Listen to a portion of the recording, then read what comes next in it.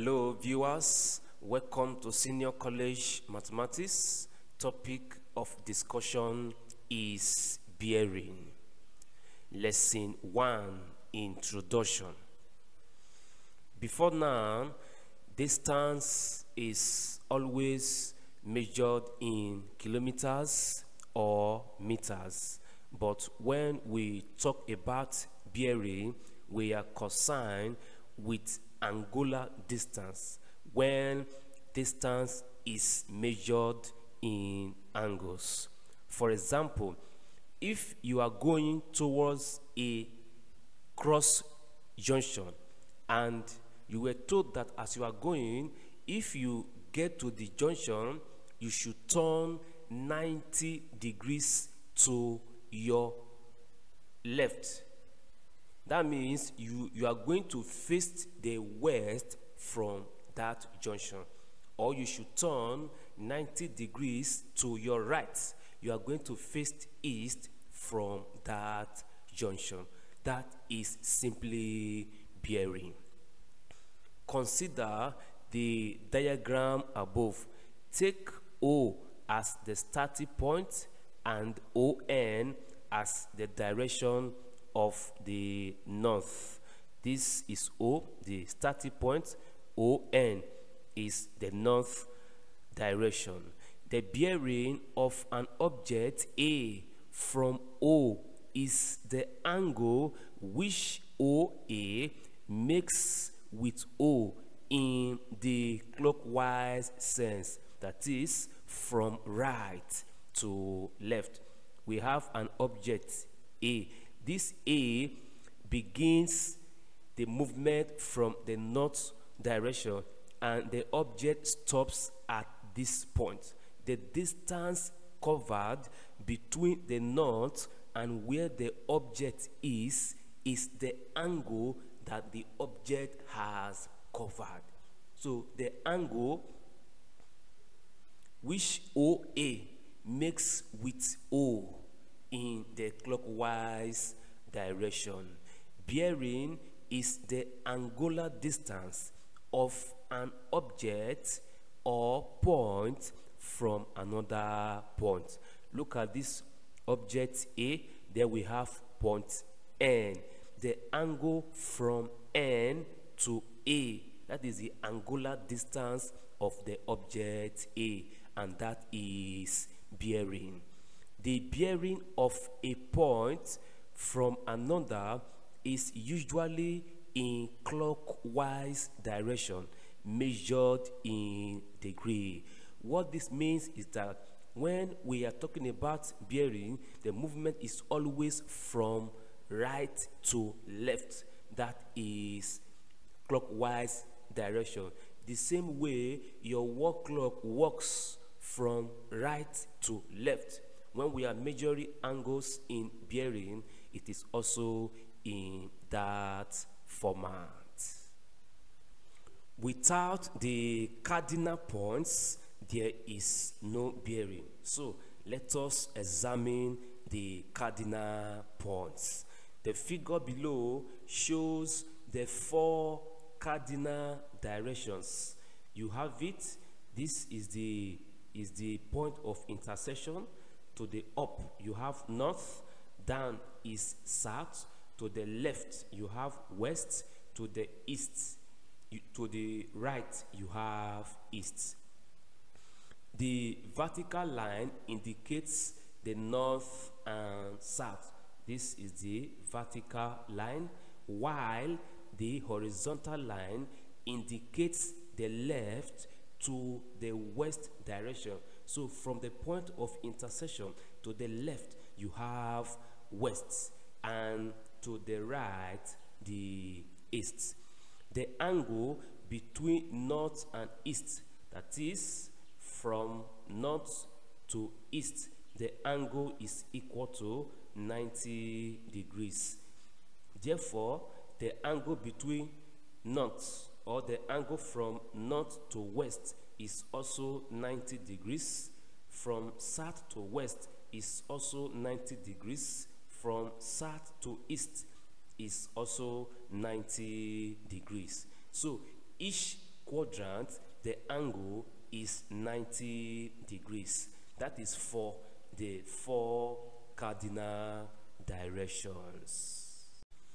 The figure below shows the angles between the 4 cardinal directions. In this figure, I'm trying to explain what I have just said, that the angle from north to east is 90 degrees. From north to west is 90 degrees. From south to west is 90 degrees. And from south to east is also 90 degrees. We also have the 8 cardinal points. Apart from the 4 main cardinal directions, there are 4 other directions, namely northeast, southeast, southwest, and northwest. Northeast is in the middle of north and east, and the angle between north and east is 90 degrees. Therefore, the angle between north and northeast is 45 degrees. Since northeast is in the middle of north and east, so you divide that 90 degrees, the angle from north to east, into 2 equal parts, so that the angle between north and northeast is 45 degrees. The figure below shows the 8 cardinal points.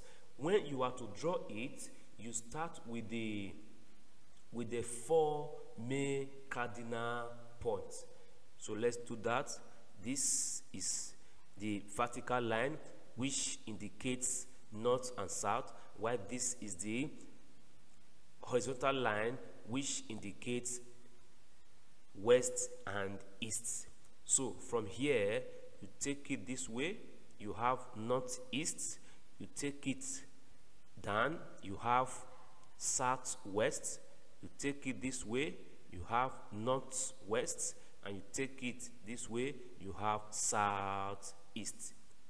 After drawing the 4 main cardinal directions, you add the other 4 to make it 8. We also have the 16 cardinal points. Following the 8 cardinal directions, the figure below shows the 16 cardinal direction. Listen attentively as I illustrate the diagram you are seeing already. To start, you begin by drawing the 4 main cardinal directions, that is north, south, west, east. You add the next 4. So this is northeast, northwest, southwest, southeast. Between north and northeast, you have another 1. So you have to add another 8 to the 8 you have already to make it 16. So between north and northeast, you have this as northeast. This point is between southeast and east. That is southeast east. This point is between south and southeast. That is southeast. This point is between south and southwest. So you have southwest. This point is between southwest and west. That is southwest west. This point is between north. This point is northwest. Then you have west. So you have northwest west. This point is between north and northwest. That is northwest. So you have the 16 cardinal directions. If you are asked to draw 32 from this place, you add another 16 to make it 32, and so on. Types of bearing. Number 1, we have cardinal point or compass or soldier's bearing. In this type of bearing, emphasis is laid on the primary point, that is north and south points. In this type of bearing, we consider the two primary points, the north and south. Thus, we have examples like north 50 degrees east, north 195 degrees west, south 105 degrees east, south 225 degrees west, etc. What this means is that in cardinal point bearing, movement can start from either the north or south, but towards the east or west. The second type of bearing is 3 digit or surveyor's bearing. Here, emphasis is laid only on the north pole. We have just one option here, the north pole. All movement must start from the north. All bearings must appear in 3 digits, especially for angles less than 100 degrees. So if you have angles between 1 and 9, you have to add 2 zeros behind to make it 3 digits. If you have angles between 10 and 99, you have to add 1 zero behind to make it 3 digits. Then you have others in 3 digits bearing. This type of bearing is used in solving bearing problems. So when we are to consider practical bearing problems, we only make use of 3 digits or surveyor's bearing. Notation for bearings. A bearing is the angle between a line and a reference direction. That direction is the point of contact, often measured clockwise from the north if it is 3 digits. Movement starts from the north. Movement starts from the north if you are considering 3 digit bearing. Suppose a surveyor refers to these directions: north 50 degrees east, south 75 degrees east, south 60 degrees west, and north 30 degrees west.